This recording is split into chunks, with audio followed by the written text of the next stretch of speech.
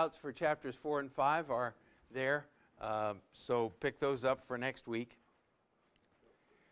We talked a little bit about the end of chapter 1 last time and its significance, but that's where I want to begin. We've had this vision, incredible vision,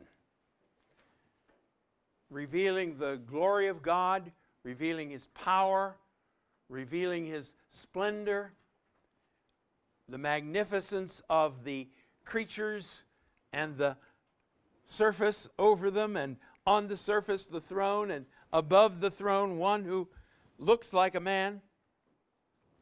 But it all comes down to this was the appearance of the likeness of the glory of the Lord. And when I saw it, I fell on my face, and I heard the voice of someone speaking. It all comes down to speech. All comes down to God using language, our language, to reveal Himself to us and to reveal His way. That's where we begin, and that's where I want to end our thinking tonight as we talk about what does it mean that God chooses to speak to us. I fell on my face, and I heard a voice. Then He said to me, O Son of Man, O mortal, O human, stand up on your feet, and I'll speak with you. That's interesting, isn't it? Don't just lie there. And by the way, I enjoy saying this over and over again. In the Old Testament, when you read the word worship, what the Hebrew actually says is they were on their faces. There is no word for worship in Hebrew. So when I hear in services people say, let us stand in an attitude of worship, I chuckle. The attitude of worship is on your face. But He says, get up. Interesting. I don't want to speak to you as an abject worshiper. I want to speak to you face to face. I want to speak to you as another person. And so, when He spoke to me, now I happen to pick up the NRSV here this evening, and it's wrong. It says, a lowercase spirit entered into me and set me on my feet, and I heard Him speaking to me. No, the Spirit entered into me. That's going to be the theme running through the book. The Spirit. The Spirit. The Spirit. It shows up here in this chapter 4 times. Here, in this section, 2 and 3.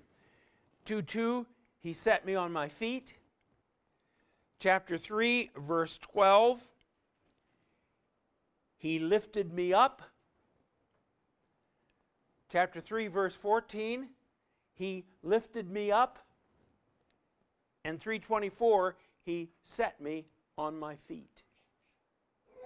The Holy Spirit is the one who, in a real sense, is giving Ezekiel backbone, helping him to stand up. Now that relates directly to the way it is used in the New Testament. The Greek word is parakletos, which is stand beside. And we've struggled to translate that term ever since. The King James in 1611 said, the one who strengthens.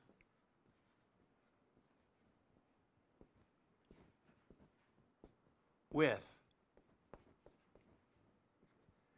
And they used good Latin, com fortis, which they translated in English as comfort. And so we've gotten the idea that the Holy Spirit is the warm fuzzy. He's the comforter. No, the Holy Spirit is the one who gets you up off the ground and helps you to stand in the face of not only the terror of the glory of God, but what these people are going to throw at you. Now, in that light, then, I think we can look back at chapter 1, where we read in 1:12,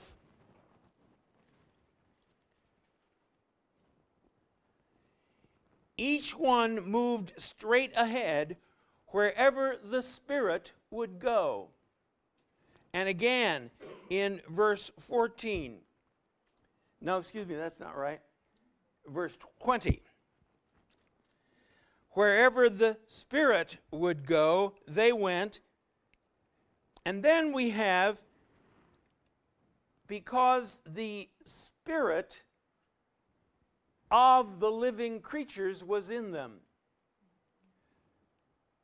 Now, I think there's no question that verses 12 and 20 are talking about the Holy Spirit. The Holy Spirit is moving these living creatures wherever they should go. And then we're saying, and the wheels went with them because the Spirit of the living creatures was in them. Well, it could be that it is that, the same Spirit that's in the living creatures is in the wheels. But I suspect that what it's really saying is the Spirit that was in the living creatures. Not the living creature's spirit, but the Spirit that was in the living creatures was also in the wheels. I think in the context of the book, we're not talking about, well, these creatures had a spirit and that spirit sort of motivated. I don't think so. I think we're saying that indeed the Holy Spirit is at work. And that means then that we can say already from these first 3 chapters, who is the Holy Spirit? He's the one that motivates, empowers, energizes. He's the one who directs.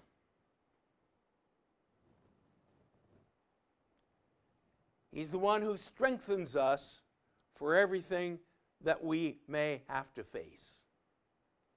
God, the third person of the Trinity, has made himself available to us to enable us to stand in the face of everything and enable us to know where we should go and what we should be doing. Sometimes he does this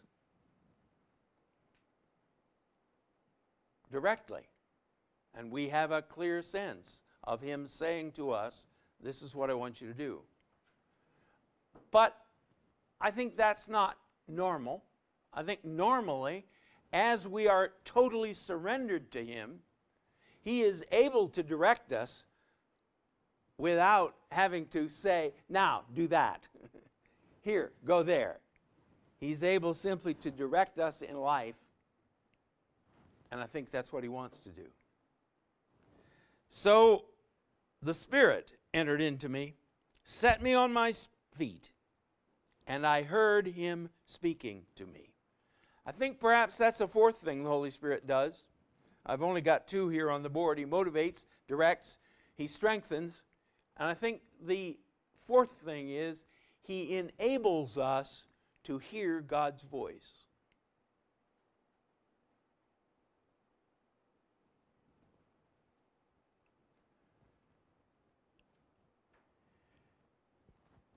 Now he says, Dr. Oswalt, yes.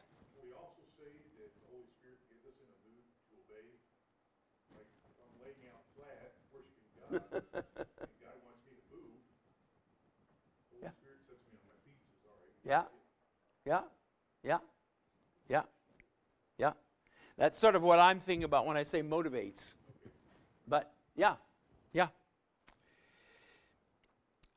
Son of man, I am sending you to the people of Israel, to a nation of rebels who have rebelled against me. They and their ancestors have transgressed against me to this very day. I like the Hebrew idiom there. They have transgressed against me to the bone of this day. To this very day. Now, how many times do words for rebel or rebellion show up in chapter 2, verses 3 to 8? 7 times. And if you count the one that the NRSV here translates as transgress, 8 times. NIV will do it, they have revolted against me. So there are 3 different Hebrew words being used here. The first one is marad, which appears twice in verse 3. It occurs about 25 times in the Hebrew Bible. The second one is this verb that is translated by the NRSV, transgress, which appears once there in verse 3. And then the third one is marah, which appears 5 times in verses 4 through 8. 5 times. They are a rebellious house. They are a rebellious house. Did I tell you they're a rebellious house? Did you get the point, Ezekiel? They're a rebellious house. Wow. He is trying to make a point. Now, the fascinating thing is in that first occurrence, in verse 3, I'm sending you to the people of Israel, to Gentile rebels. Your translation will say a nation of rebels. But the word that is used is the word Gentiles. Boy, you talk about insult. Are they my people? No, they are Gentile rebels. Kind of a wonder to me that Ezekiel lived to write any more of his book. Now, I didn't animate this as I intended to, so I've already answered my question. But, well, no, I haven't really. I've still got the question there. How is disobedient different from rebellious? Or how is rebellious different from disobedience?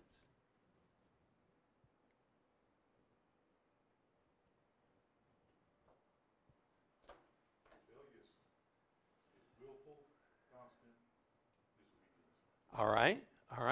Willful, constant disobedience. And it's a rejection of the authority. Whereas you might disobey, but you're not really rejecting the authority. Okay, I'm on your side. I think both of them are rejecting authority. Rebellion is a sort of an in-your-face. Yes. Rebellion. You don't care about the consequences. Exactly. It's an attitudinal thing. I'm going to do this. I don't care what you want. I don't care what you say. I'm going to do this. So that it's the strongest possible statement. And the next verse, this is NRSV, they are impudent and stubborn. The Hebrew says they are stone-faced and hard-hearted. Yes. I don't care what you want.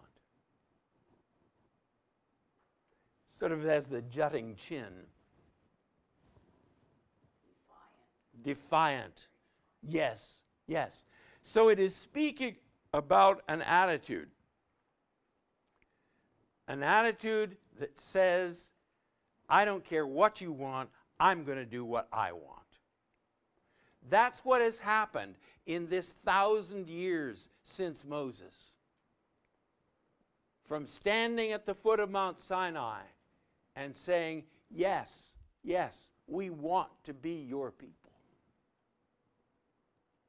No. To the extent that God can say of them, they're not only not my people, they're Gentiles. They're a nation of rebels. So that what we're talking about is the end of a process, a 1,000-year-long process. Well, no, God, I don't really want to do that. Do I have to do that? Well, all right. God, I know what you want, but I'm sorry, I can't do that. I don't care what you want. I'm going to do what I want. There's a process there. A road down which we walk till we come to this end. So Ezekiel, you need to know who you're going to be talking to here. In another place, he will say their foreheads are brass. You need to know who it is you're going to be talking to. Okay? So, what is the purpose then of Ezekiel's commissioning? That's what these first 3 chapters are all about. They're about his commission. He says,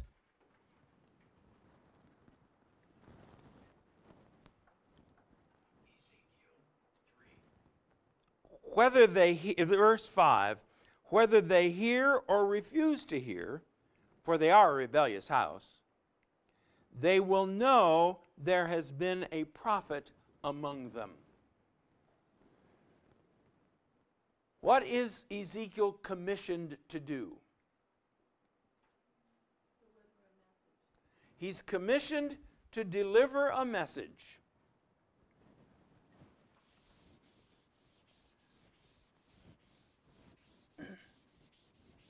Is he commissioned to be successful?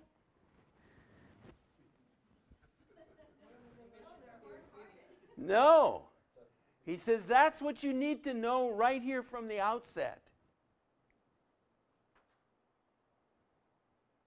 Whether they listen to you or whether they don't, and remember they are rebellious people. So,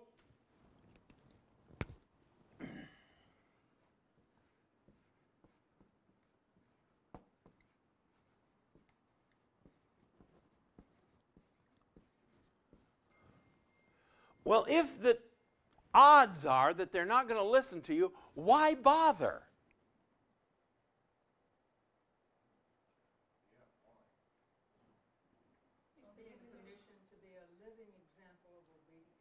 Okay.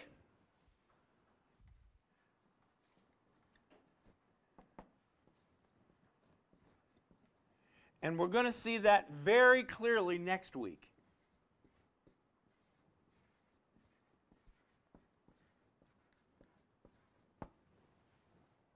Is it God's mercy? Or is it even if they are rebellious and not wanting to listen, he still wants to deliver the message to them? Yeah.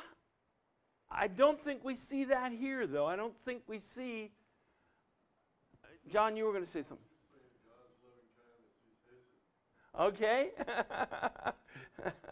I think we can imply that. I don't think the text says that. What does that 5th verse say?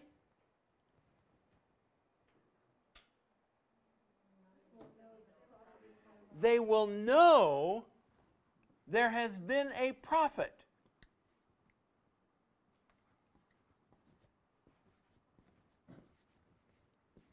Now, we're not told what the implications of that statement are.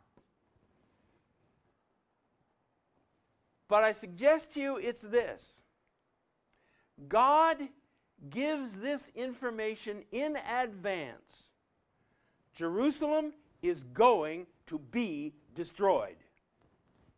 No ifs, no ands, no buts. Jerusalem is going to be destroyed. Their response is, are you nuts? Jerusalem can't be destroyed. It's God's holy city. Jerusalem is going to be destroyed. When it is destroyed, what will they know? God's word is true. And it's not the Babylonians that did this. It's God who did it. This is one of the chief purposes of prophecy. That when the predicted thing happens, we realize God knew this in advance. God did it. God is responsible. So whether they listen to you or not, 8 years from now, they're going to know there was a prophet in their midst. God doesn't give us prediction in order that we can create a timetable. But He gives us prediction so that when it happens, number one, we know that He is in charge of history. And number two, our faith is strengthened because we know He can be depended on. So, Ezekiel, I'm not commissioning you to change their hearts. Boy, that's hard. I'm not commissioning you for them to approve of you. I'm commissioning you to be that living example of obedience and to declare this word in such a way that when it happens, they will know there is a God who knows the future, and a God who rules history. Wouldn't that have been an encouragement to him after hearing all of those times these are rebellious people? I mean, how did he have the courage to even go in?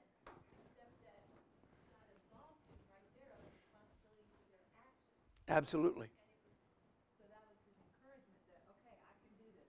Yeah. All I have to do is deliver the message. They Yes. will kill me, but Yes. Yes. Oh, I absolutely. Absolutely. This is getting him ready for what's going to happen to him over the next 40 years. It's not something, too, that like when your child disobeys and then they say, you didn't tell me. Yeah, when your child disobeys and says, you didn't tell me. Yes, I told you. Again and again and again. And again, as we'll see next week, I lived it out.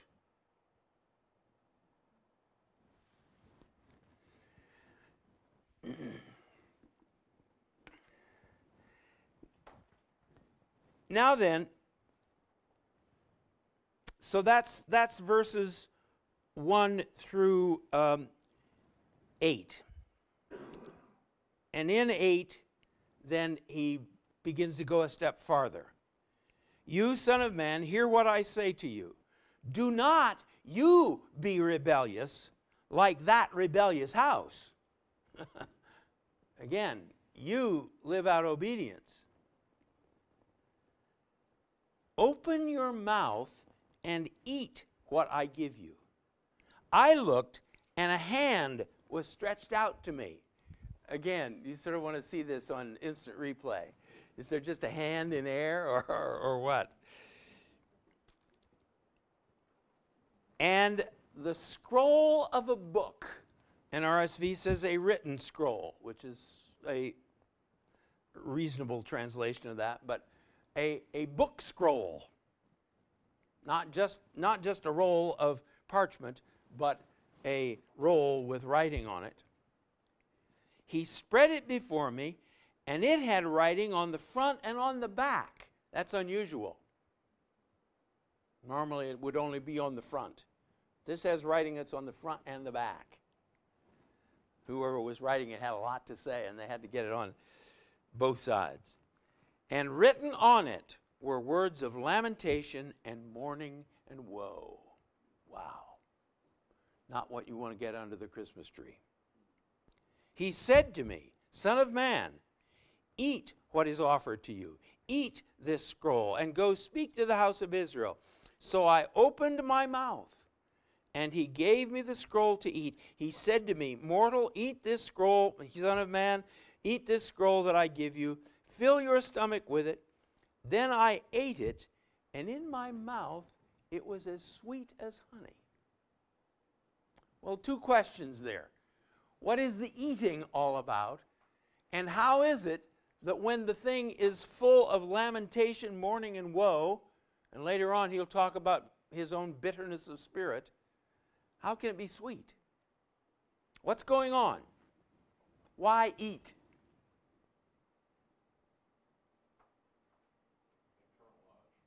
Internalize, yes.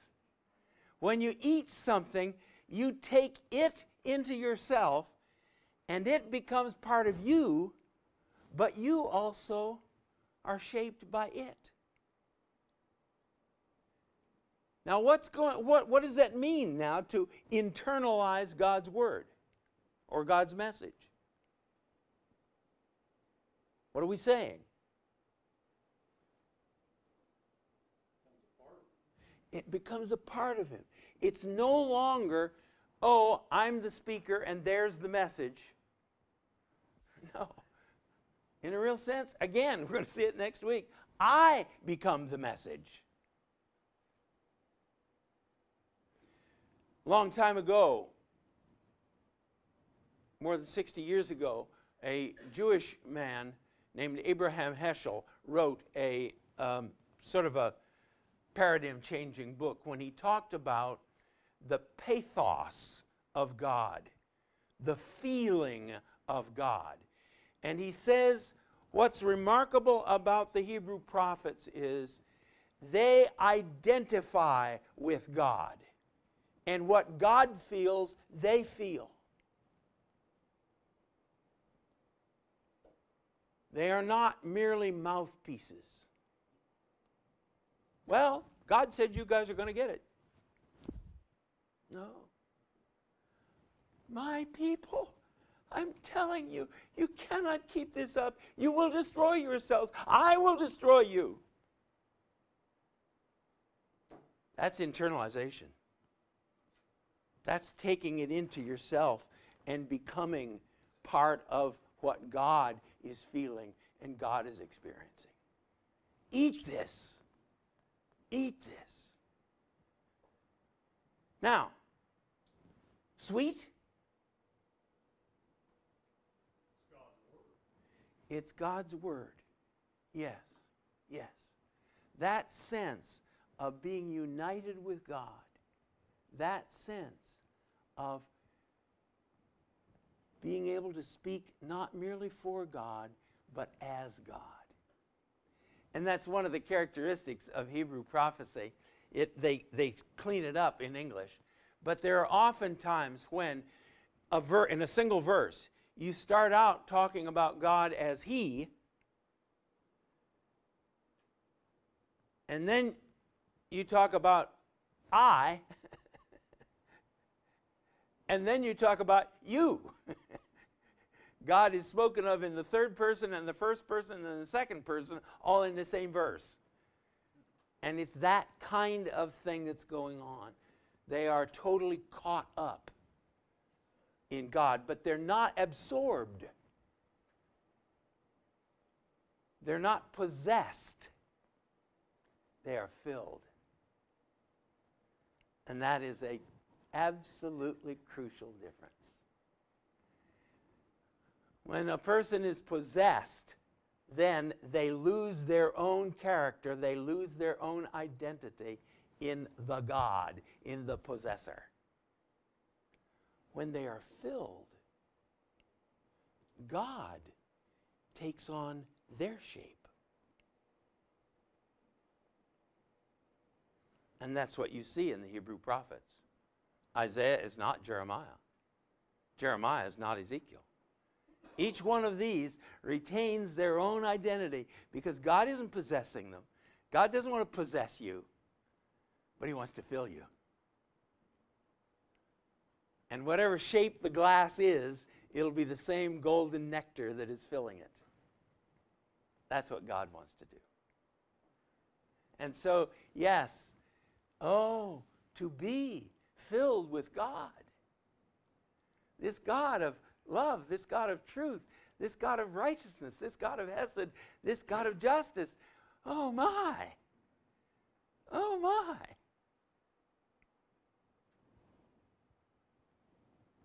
Again, in many ways, the visual nature of the book of Ezekiel is just full of these kinds of visualizations rather than an abstract discussion of what it means to be a prophet. There's this kind of picture. Eat the scroll. So he says, verse 4, Son of man, go to the house of Israel and speak my very words to them. These are not Ezekiel's words. They're God's words. They're coming through Ezekiel's mouth. They're coming through his manner of expression, but they're God's words. You are not sent to a people of obscure speech and difficult language, but to the house of Israel.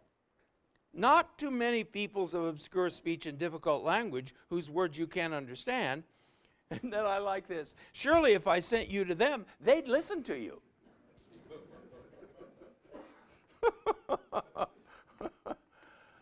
Well, there are modern missionaries who can testify to that. I speak to people in suburban America, and they don't hear a thing. I go to Hungary,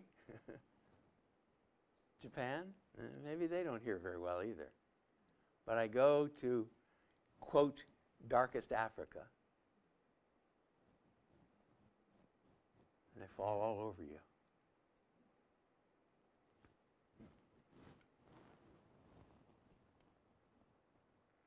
But the house of Israel will not listen to you. And here it is, because they are not willing to listen to me. That's a profound statement. I don't want to listen to a God to whom I might have to bow down. I don't want to listen to a God who might ask me to give up my rights. I don't want to listen to a God who has other plans for me than I have. So it's not you, Ezekiel. It's me. Because, this is verse 7, and this is the one I was referring to earlier. Because all of Israel has a brass forehead and a stony heart.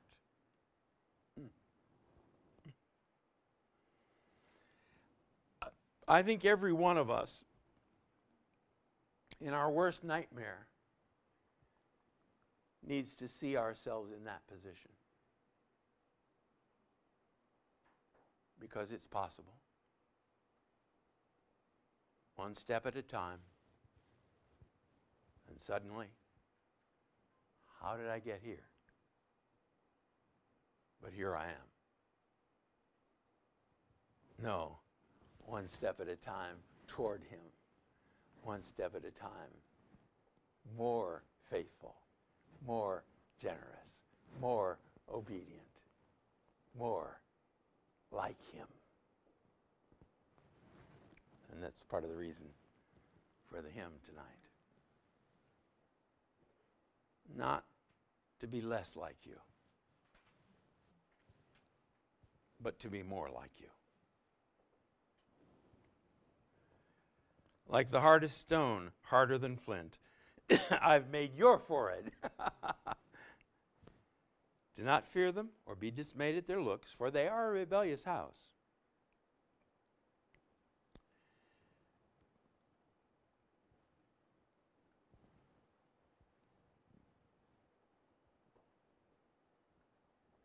So, here it is, verse 12. The Spirit lifted me up. The glory of the Lord rose from its place. I heard behind me the rumbling. It was the sound of the wings of the living creatures brushing against one another, the sound of the wheels beside them that sounded like a loud rumbling. The Spirit lifted me up and bore me away. So he's received God's commission. Now he's had sort of a reprise of the vision, and now the Spirit lifts him up and takes him away. What's going on there?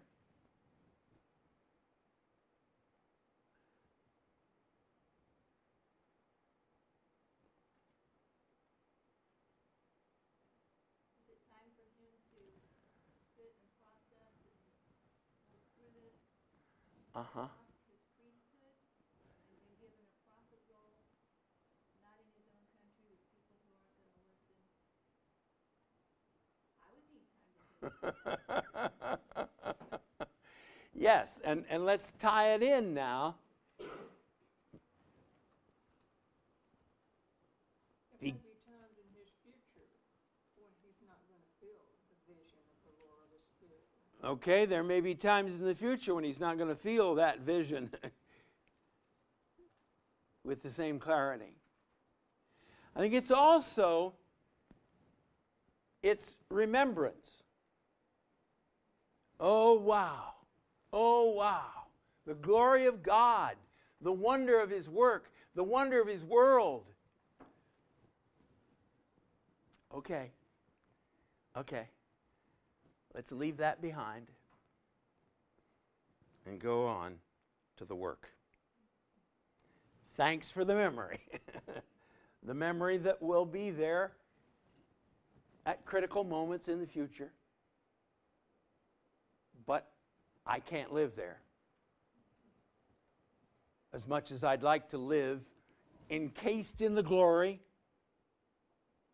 enjoying his presence, I've got to go.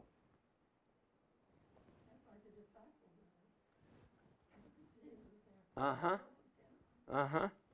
Yes, like the disciples. Oh, Jesus, this is wonderful. Let's build 3 temples here, and we'll just stay here and enjoy it. No. Down in the valley, there's a child who's held captive by a spirit, and your friends can't do anything about it. Let's go. And the contrast is, he says, I went in bitterness Yes. and in anger of spirit. Yes. Yes. Yes. So he had this vision, this glorious vision behind him, bitterness and anger ahead of him. Yes. He Yes. still went.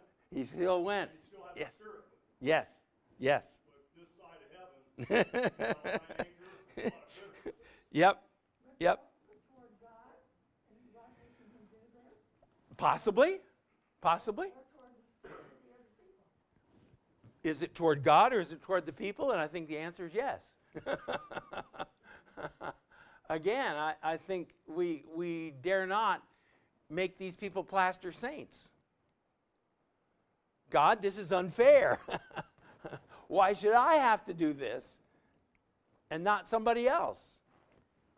Yeah, I was thinking for him it would be that God says, I'm going to give you a job, and I guarantee you'll fail. That's really fun.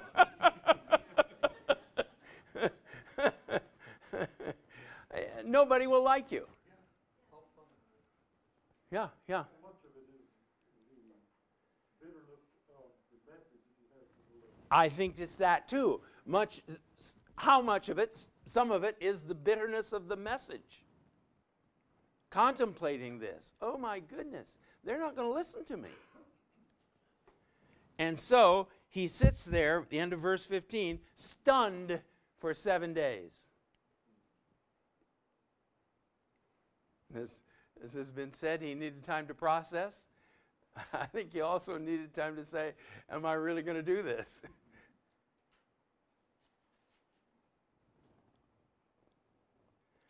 And finally, God says, all right, you've had 7 days now.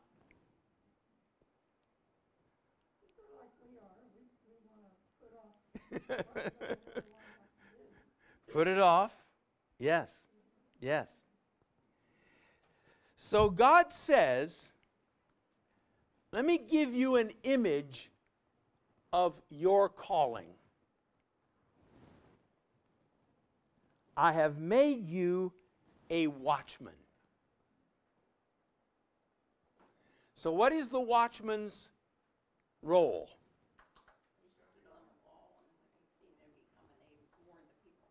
To stand on the wall, see the enemy coming, and to warn the people.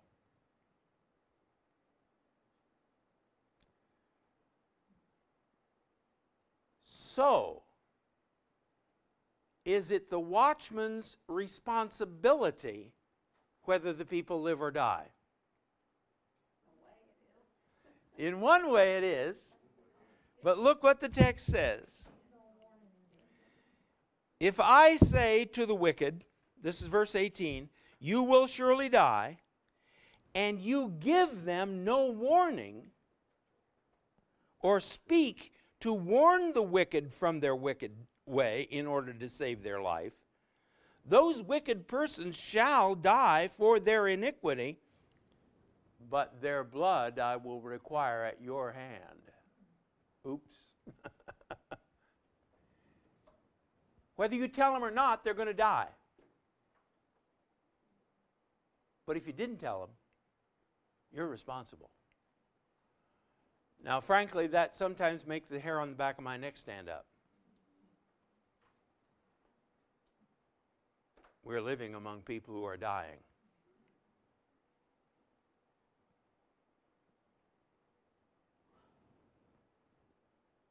What is God going to say to me on the last day? How many people did you let go?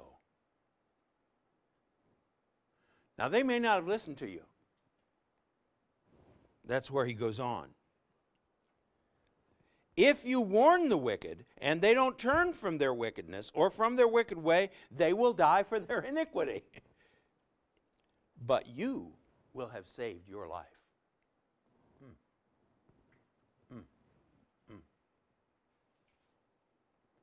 I think sometimes that is often a barrier to us in our witnessing.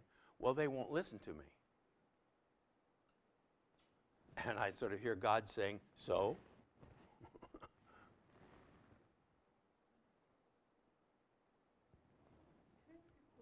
Yes. I don't really understand this. Is he saying that if you don't tell him, then I'll take your life too? Or In simple language, yes. You are responsible, and you will die with them.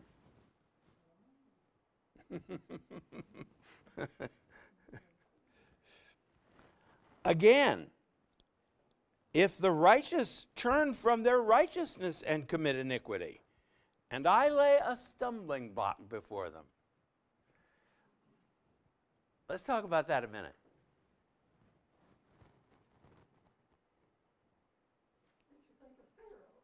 After Moses talks to him and he says, I'll do it, and then God hardened his heart. Makes you think like about Pharaoh, when Pharaoh finally said, yes, I'll do this, and God hardened his heart. I don't think this is quite as direct as that. Does God lay stumbling blocks in front of people? This text says so. What does that mean? Get their attention.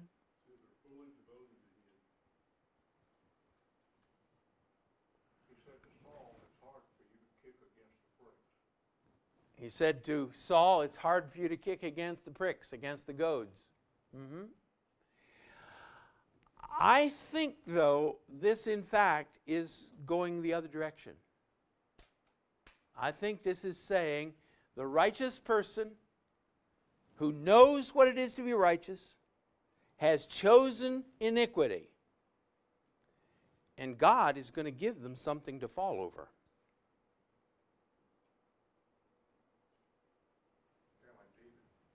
Kind of like David. Now I say again, with James, God doesn't tempt anyone to do evil.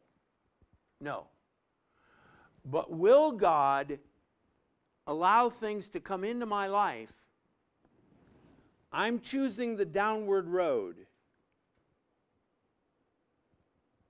And here's this rock that if I'm not paying attention to God, I will stumble over and fall farther down the road to destruction. I've said before in the context of Pharaoh, God didn't make Pharaoh into a bad man. Pharaoh was a bad man. He was that because his whole life, his choices had led him to this. He is a tyrant who has this whole people enslaved to do his will and build monuments to him. How likely is he to say, oh, you know what? I really ought to let those people go. Somewhere between 0 and none. His choices have hardened his heart to the point where he can't choose anything else. Again, at my advanced age, I think about that again and again. What choices have I made during my life that make me now incapable of choosing anything else? I hope some of them have been good choices that make me capable of making good choices now. But there it is. And I think it's the same way. God has made the world so that if you choose the downward path, there will be things in that path over which you can fall. Let's not choose the downward path.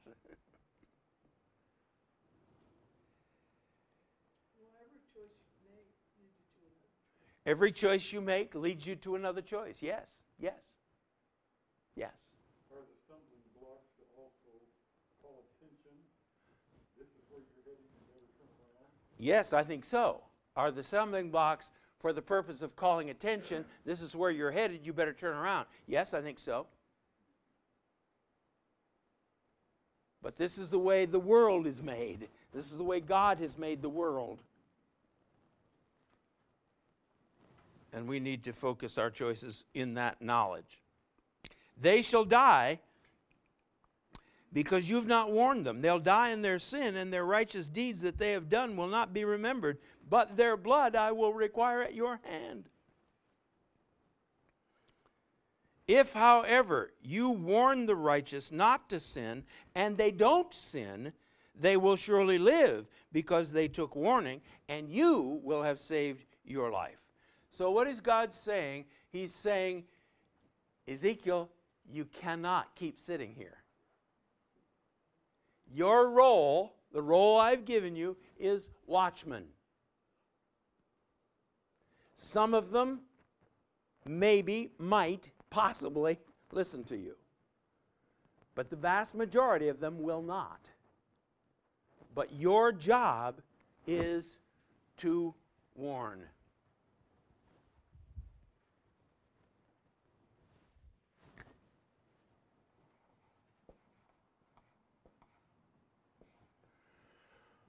When the end comes, they will know they have been warned.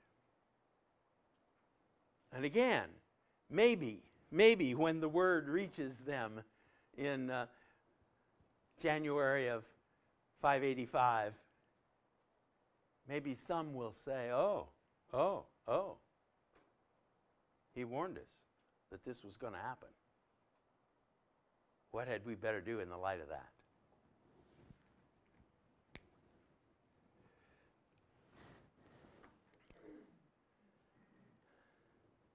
Then the hand of God, this is verse 22, then the hand of the Lord was upon me there, and he said to me, rise up, go out in the valley, and there I'll speak to you.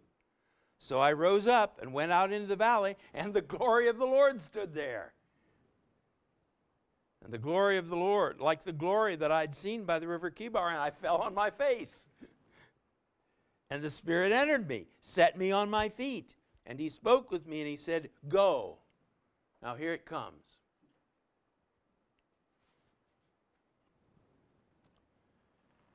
Shut yourself in your house.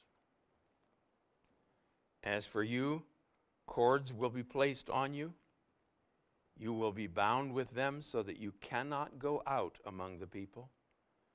I will make your tongue cling to the roof of your mouth, so that you will be speechless and unable to reprove them, for they are a rebellious house, in case I hadn't told you that before. But when I speak with you, I will open your mouth, and you will say to them, thus says Yahweh God. Let those who will hear, hear. Let those who hear to hear refuse, for they are a rebellious house. Now, what's the significance of this symbolism?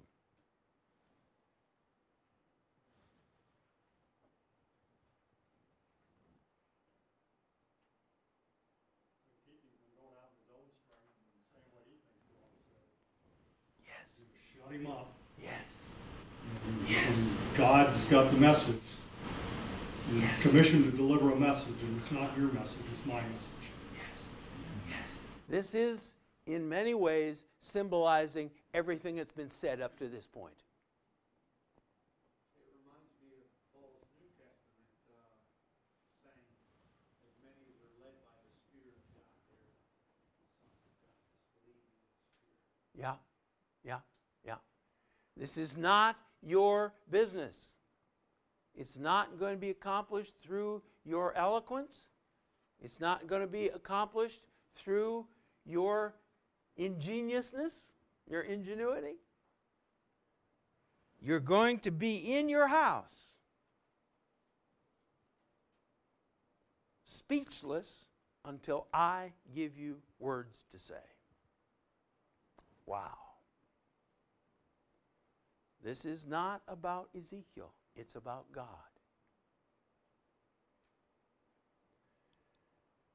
Now, we can all be grateful that this kind of a charge has not been laid on us. But the truth is still there. Do not do this in your own strength. Do not speak your words as far as you are able, as far as you're able to discern. Speak the word of God.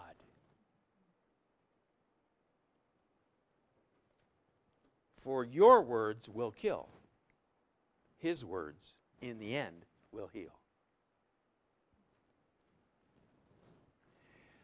Okay.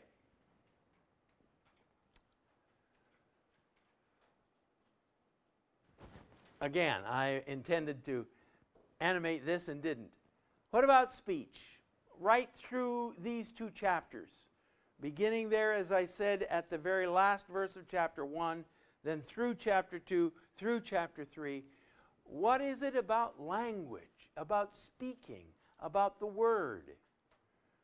And here are some thoughts. Number one, language is vital to reveal a person. Now, we think animals can communicate. We have a bird feeder, and it's amazing to me. The seed goes out there one day, and the next day there are 500 birds circling around it. Somebody told somebody something. But I'm very confident that those birds don't know one another. They don't know personality. They don't know personal characteristics. If somebody is going to know you, you've got to talk to them. And God is passionate about revealing His person to us. Language is essential for communication between persons. What are you really thinking? You got to tell me. Now, all of us know that in marriage, there are those moments when, well, if I have to tell you, It's too late.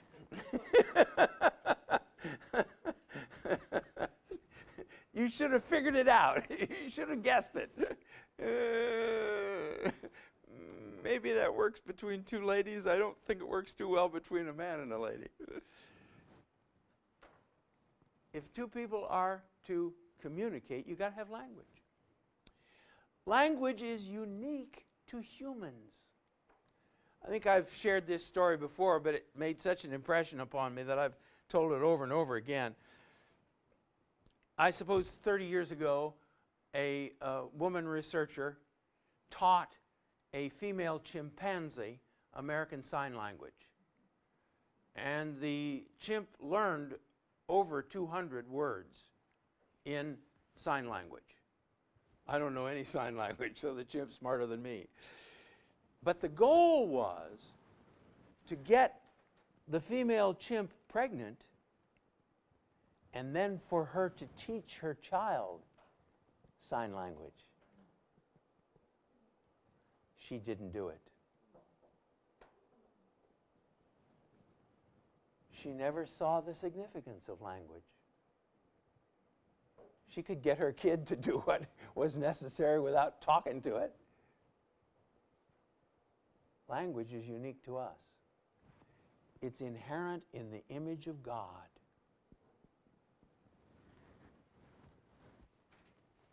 Language motivates. And language can kill and it can heal.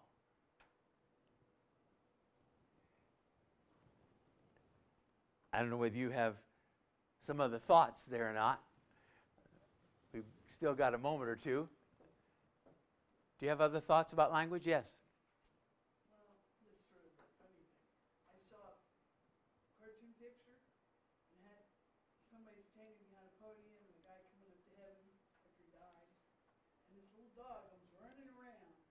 And the guy at the podium says, "Well, little Bobby, he's been talking about you for 50 years. I thought, if a dog in heaven talked, maybe, I don't know. But how interesting that was to me, just that concept. Yeah. You know, what would happen if all of a sudden our pets could talk? John Hughes. Mr. Lewis? C.S. Lewis. Oh, see, that's the one. Yeah. Maybe they can. I'm not saying they can or can't. Here's an illustration of what you've been saying. Virginia law was the widow Burley law. Yes. Burley was a missionary pilot in the Congo years ago. And he was ultimately martyred. But I heard Virginia say that Burley, as a pilot, was doing God's work. He was transporting people in medical emergencies. But the day came when he realized that his work as a pilot was insufficient, that he had to verbalize his faith in Christ to communicate his life was not enough alone. And from that day forward, he began to speak the word of God. Mm-hmm. Mm-hmm. Yes, yes. You can't separate life and words, but life without words, what's that about? Why are you giving your life? Why are you doing this? For God's sake. Yes, Jerry. I think language and, say, the word is the bridge between spiritual and physical. So Yes. the word was God and was with God, and in the beginning, God spoke. Yes. Came to be. Yes. So the word and language is a creative tool between the spiritual and the physical. Yeah. Yeah. Absolutely right. It's when God spoke things into existence. This is, some of you have heard me talk about, the issue is not similarities, the issue is differences. And you can say, well, there are pagan stories about the gods bringing the world into existence. Yeah, but none of them spoke it into existence. It emerged from their bodies. And there are all kinds of implications there. Okay, let me summarize what we've seen now in these first 3 chapters. It begins in an overwhelming vision. God is the transcendent Lord of the world. He is not limited to Judah. He is present everywhere. In Babylon and everywhere else. He and his realm, his being, are ultimately beyond words. It was like a man. It was like a wheel. It was like a surface. It was like a throne. I got to use words, and yet words cannot ultimately convey who he is in himself. But the vision culminates in speech. Ezekiel is a speaker. That's his mission, that's his vision, that's his calling. And if he acts, as he will, again, I keep talking about next week, stay tuned, he will interpret his acts. He is to internalize the divine message. Indeed, the divine person. And he is to speak regardless of the response. He's a watchman. Interesting, we didn't talk about this. I asked the question, what's the difference between a watchman and a pastor? The watchman is not responsible for the outcome of his message if he's faithful to deliver it. But the pastor has the care of the sheep. He's a watchman. And he is to predict so that when the events occur, people will know it was of God. Chapters 1 to 3. Let's pray. Heavenly Father, thank you for Ezekiel. Thank you for a man who was willing to take the hard road. A man who was willing to say, Father, if that's what you want of me, then that's what I'll give. Thank you. Help us, Lord, to learn from his example. Help us in our own way, in our own situation, in our own calling, to be as deeply and fully obedient to you. Oh, deliver us, Lord. Deliver us from those small steps that end in a stone face and a hard heart. Oh God, renew in us from day to day the heart of flesh, the tender heart that says, yes, Lord. Yes, yes, yes. In your name we pray. Amen.